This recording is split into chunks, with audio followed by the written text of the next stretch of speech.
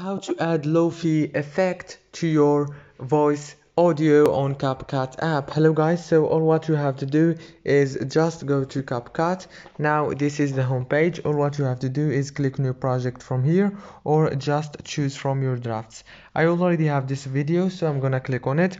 Now all what you have to do after it takes you to this page, click on your audio 2 times like this, and after you click on your audio 2 times it will take you to this page. Click on voice effects.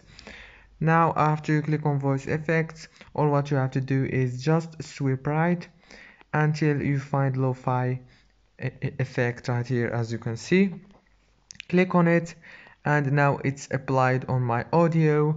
Click save from here and everything will be done. If this video was helpful, please don't forget to like and subscribe, and thank you so much for watching until the end.